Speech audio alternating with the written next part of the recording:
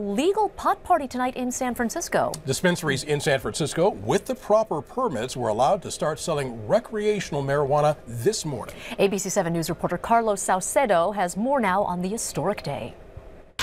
With the cut of a red ribbon, the California Green Rush was in full swing in San Francisco. People I know, people in my life have been fighting for this day to come. The Apothecarium in the Castro district didn't open its doors until 9 a.m., but Dominic Rio wanted to be the first in line. I got here 4:20 this morning.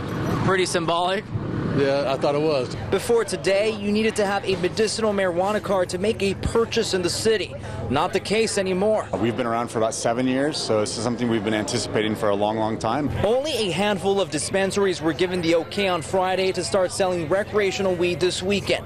Unlike other places that began sales on January 1st, San Francisco businesses had to wait for the city to iron out its regulations. We had a lot of issues we had to work through. There were people who frankly didn't understand cannabis. Business was good over at Harvest in the Richmond district. It's definitely seen a surge in activity, probably double to triple what we'd normally do. With customers browsing store shelves, the experience was more like being at your local grocery store.